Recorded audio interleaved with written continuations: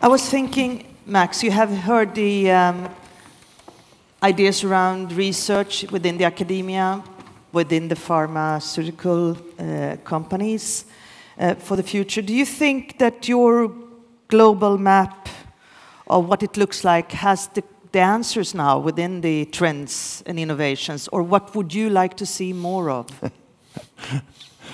Okay, well, that's a difficult one, isn't it? It really, I mean, I think it's a sort of dilemma we face with cancer research, isn't it? That, of course, I think it's right, all this sort of huge change in the methods of treatment, what we used to call chemotherapy, but now moved on to targeted treatment. I mean, this is, of course, this is really going to be the future of cancer treatment, it's true. And it's so important that that develops. The problem is that we already saw within Sweden there's an issue of equity, isn't there, in outcomes. That's a sort of grossly magnified on a world scale, isn't it? It's really difficult to know how can we sort of reduce some of these enormous disparities in access to healthcare around the world. And I think we should think about it. It's all very well on a personal basis. Oh, I want the best available and best treatment and disease-free survival if I can get it. But it is, in a way, I think we should address the issue that it is grossly unfair that a large proportion of the population in the world don't have access to even the most simple basic treatments. Now, what to do about that is another issue. How can we address that?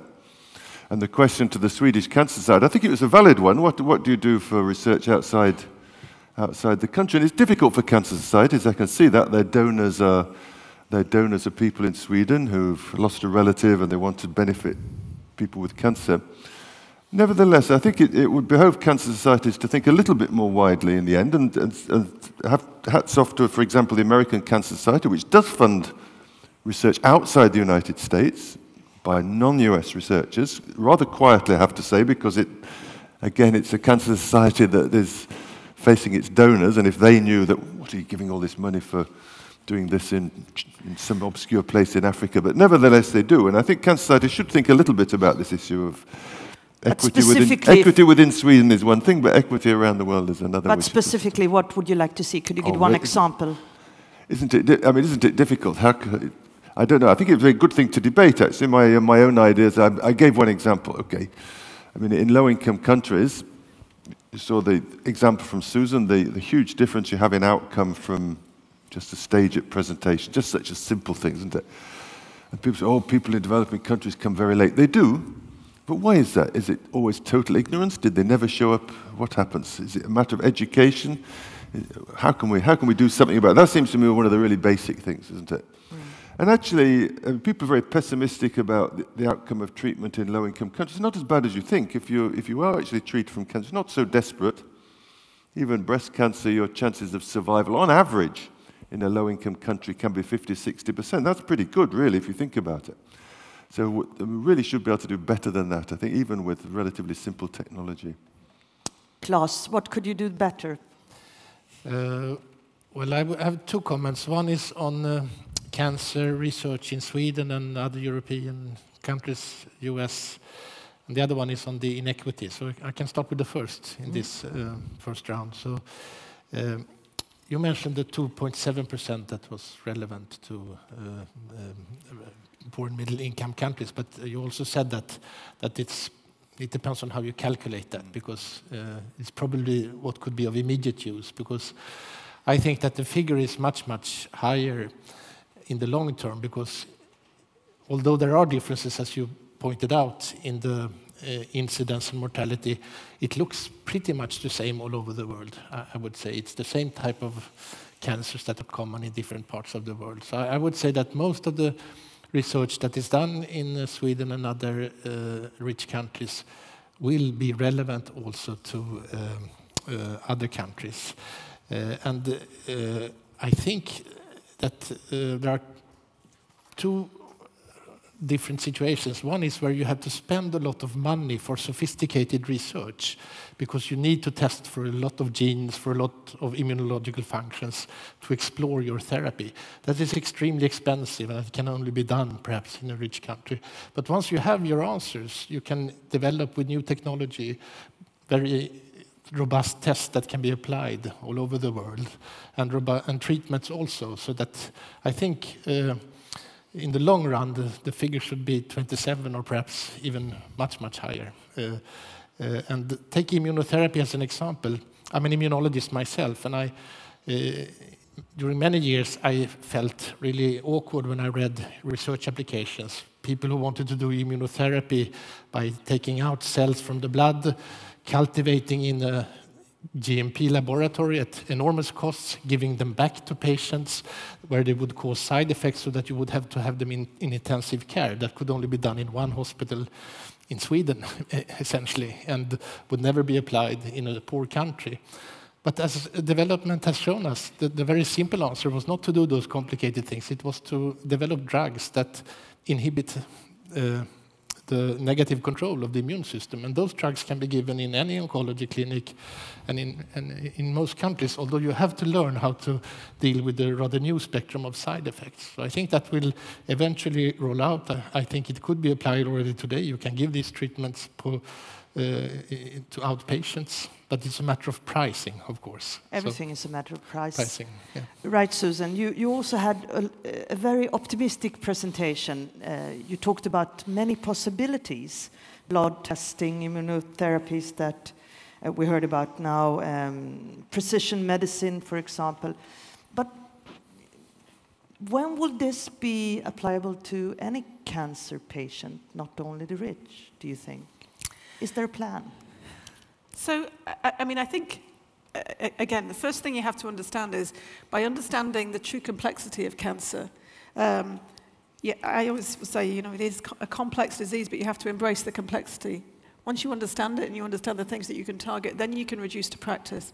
I think the good news is the cost of sequencing has gone down dramatically. It's dropping faster than Moore's law, so faster than the cost of, you know, our improvement in computing power. The cost of sequencing is coming down, so it is now possible to do whole genome sequencing for routinely and serially on patients. But the cost of these individual tests for individual cancers that we know can be applicable is also dropping dramatically. And the other thing that is happening is the development of point-of-care technology and the use of kits. So whilst when things are first introduced, they are relatively expensive, as Klas has said, the ability to reduce that to practice and reduce the cost down should make it accessible for a larger proportion of patients around the world and a larger proportion of countries to be able to afford. But when? Well, I mean, it's happening already. I mean, you see the advent of the technologies that have already been there are spreading around the world. I mean, we would always like it to be faster than it currently is and immediate. You know, again, you come back to that. You have to fund the innovation. In some ways, there has to be some return on the innovation in order to fund the next round. And we spend, for example, at AstraZeneca, about $2.6 billion on cancer research each year. It's a huge investment. There has to be some return on that in order to fund the next round of research. But there is the potential to spread that more generally and you know, also to think about the ways in which we can do it so it ultimately becomes more cost effective. I think the technology advances can enable us to do that, and I think they will make a huge difference over the next 10 years. Yes, Klas. Yeah, I agree very much with that, but if you want to look for the most immediate thing to do globally, I very much agree with Max that we already have the knowledge to dramatically change the picture in many of the low-income countries, because that's all about early detection, screening, early diagnosis.